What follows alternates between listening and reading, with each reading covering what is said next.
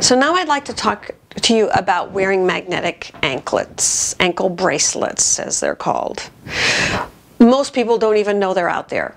We carry them, and we have some made custom for us at a strength that is not on the market in other locations. So magnetic anklets focalize a magnetic field extremely effectively in the legs, in the hips, and in the lower back. I had a massage therapist stop one time as he was listening to me talk to a group of people, and after they left, because I was recommending bracelets for lower back pain, he said, "Cricket, electrically, how the body is wired, ankle bracelets, magnetic ankle bracelets would be very effective on lower back also, not just a wrist bracelet."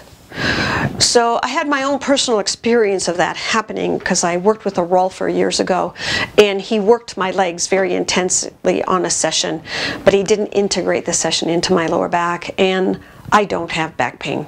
Maybe once every 3 years I might have something happen.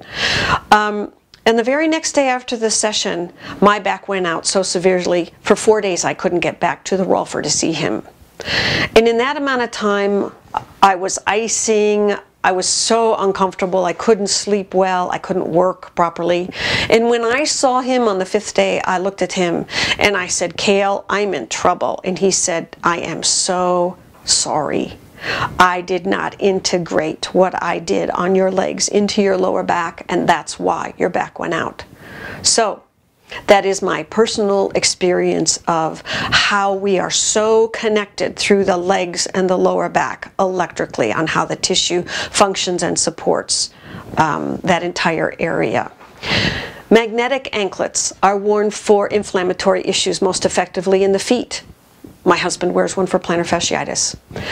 They also are worn for arthritis in the knees. Very often people can see faster results wearing a magnetic ankle bracelet than they do with a regular bracelet in an attempt to deal with issues in the lower body.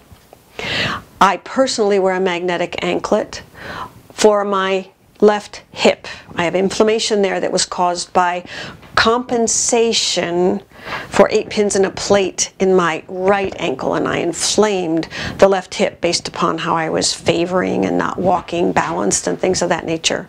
I do sleep in that anklet.